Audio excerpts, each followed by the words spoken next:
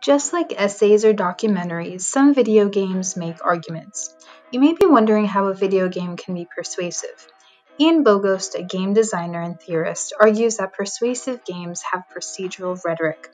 Game designers create immersive worlds in which rules and procedures are defined. The game designers choose what players can or cannot click on or interact with. They choose the various endings to a game, they choose a difficulty, they choose how to represent complex systems. When you, the player, interact with these systems, those arguments become apparent. For example, in the role-playing video game Undertale by Toby Fox, the player learns through the various rules and mechanics of the game that they don't need to kill the monsters.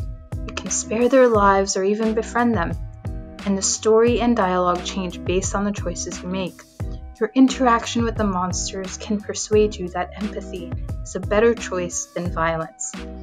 If you're a game designer, how can you make arguments in games? Well, first think about the point you want to make.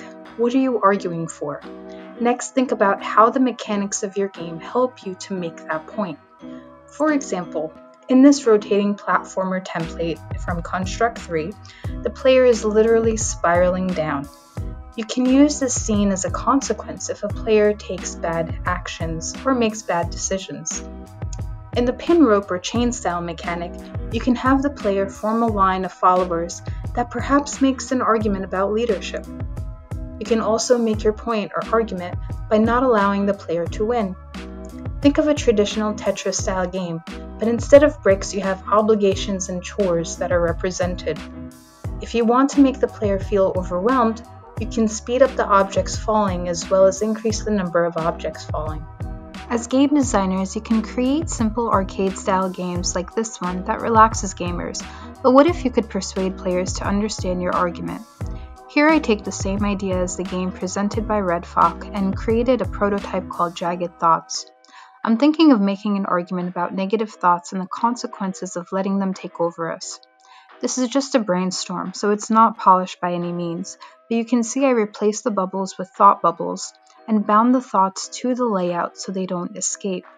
The player needs to click on the jagged thoughts to get rid of them so the lady can continue meditating or sleeping.